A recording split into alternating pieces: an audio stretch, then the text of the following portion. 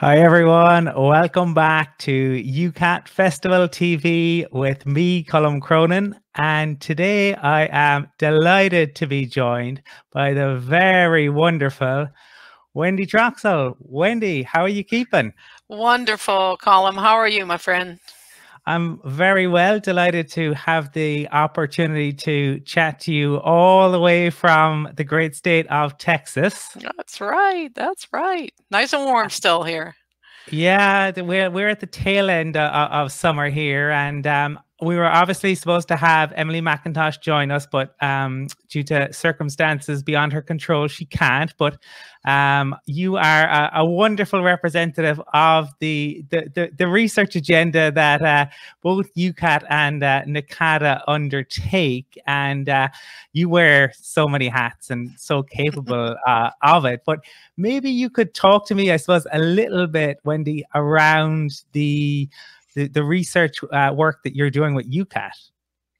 Well, thank you so much, and I'm really sorry that Emily's not here because she is the chair of the UKAT Research Committee and is such a wonderful voice, a scholar, a mentor, and a leader in that area. But I've been actually honored to be involved with the UKAT Research Committee since the beginning, quite a few years ago now.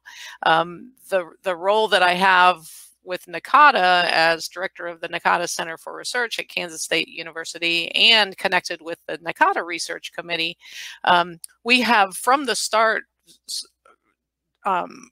offered a really strong collaboration between the research agenda, the researchers and the scholars and teachers of both associations. And so the UKAT Research Committee is a really important, one of the first committees, formal committees of UKAT.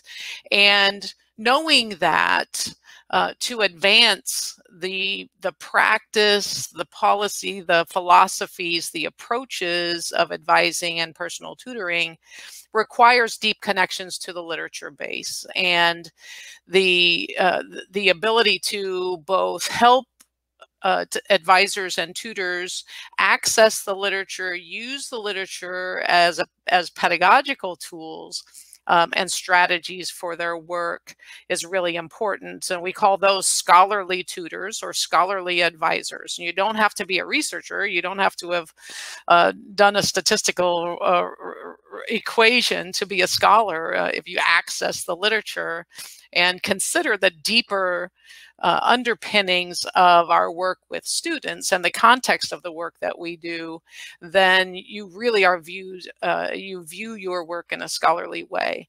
So accessing the literature, collecting and curating the literature is a really important part of the work of the UKAT Research Committee as well as NACADA's research arm. And then helping individuals and teams beef up their research skills and conceptualize research studies or philosophical inquiries and helping them with tools and techniques to do that.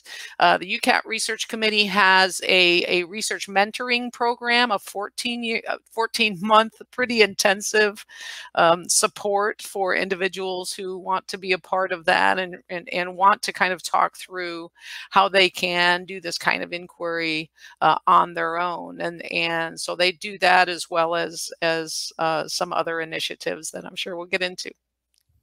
Yeah, I think the work is just phenomenal that is undertaken, because when you work in any sort of maybe student support area, the idea of research can initially seem so daunting and so technical and just so far beyond what maybe some of us do on a day-to-day basis.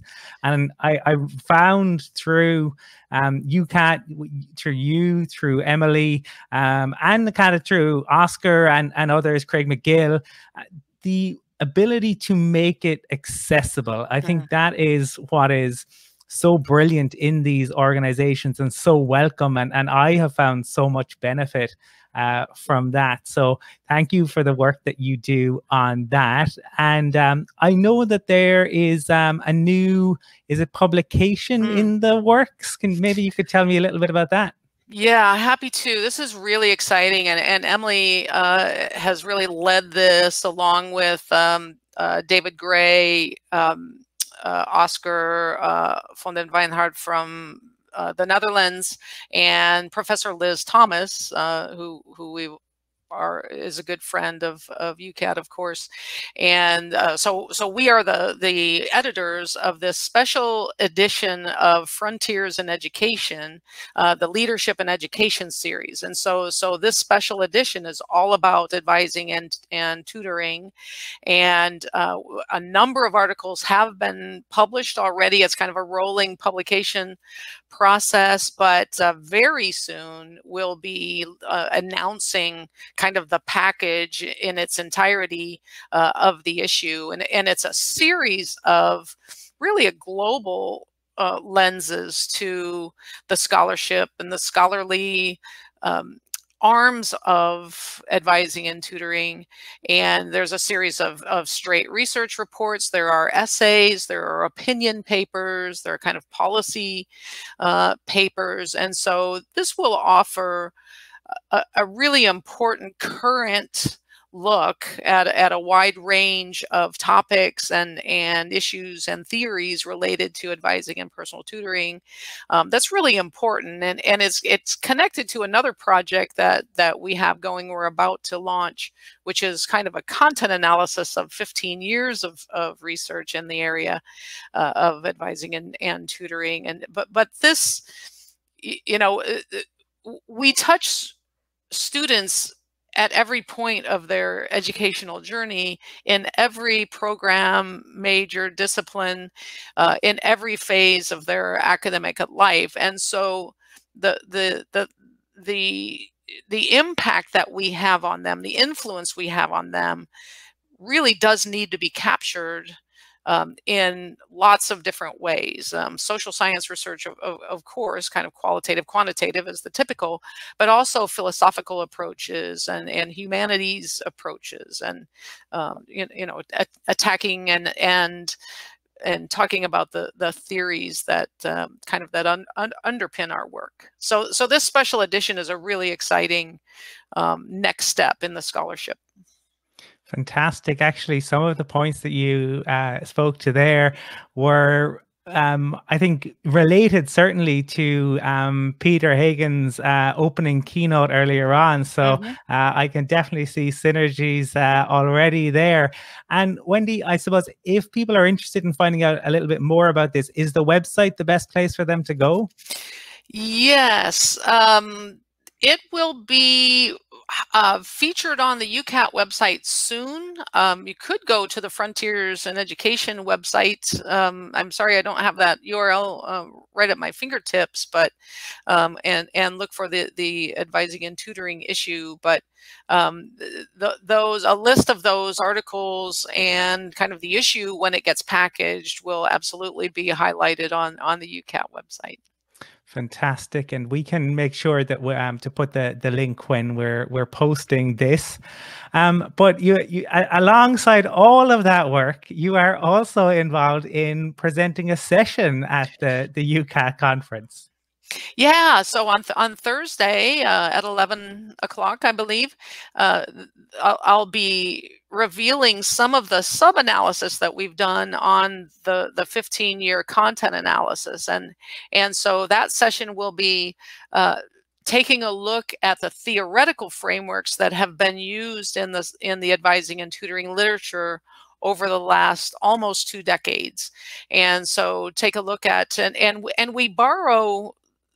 really borrow and apply existing theory to the context of advising and tutoring.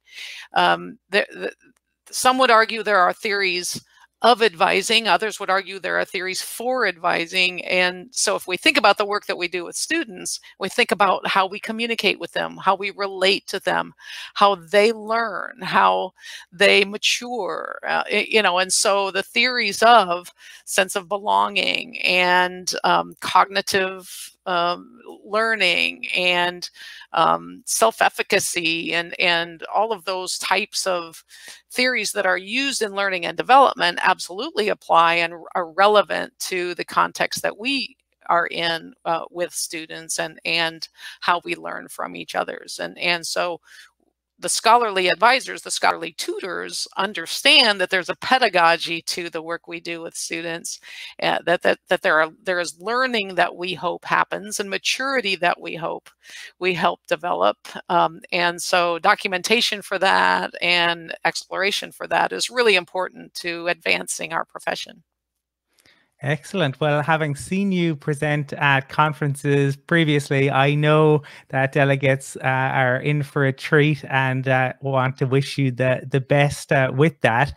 There are a whole host of events, I think, taking place in the remaining days of the conference. And so for viewers, you can also check out the social media and the website, and you'll find a lot more details on there. Wendy, I want to thank you for taking the time out of your day to chat with me, and I really appreciate it. I'm honored and delighted, and good luck to everybody for the rest of the festival. It's a wonderful event.